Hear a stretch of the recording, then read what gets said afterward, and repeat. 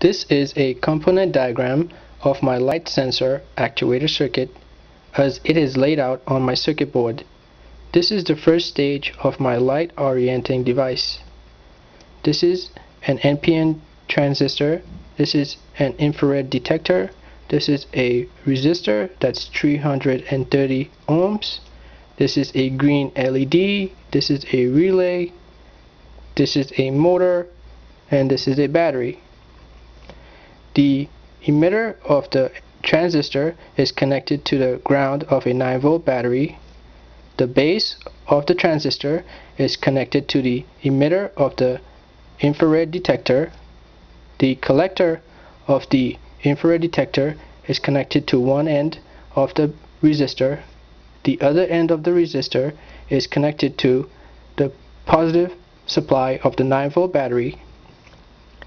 The collector of the transistor is connected to pin 1 of the relay.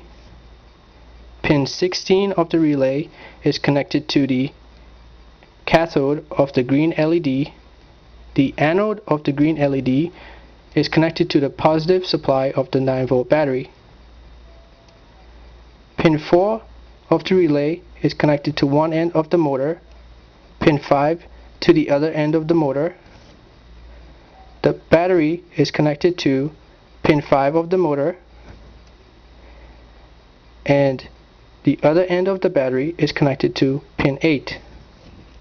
When enough light is detected by the infrared detector, it activates the relay, which closes the contacts for pin 4 and 8, which turns on the motor. The green light stays on while this circuit is activated.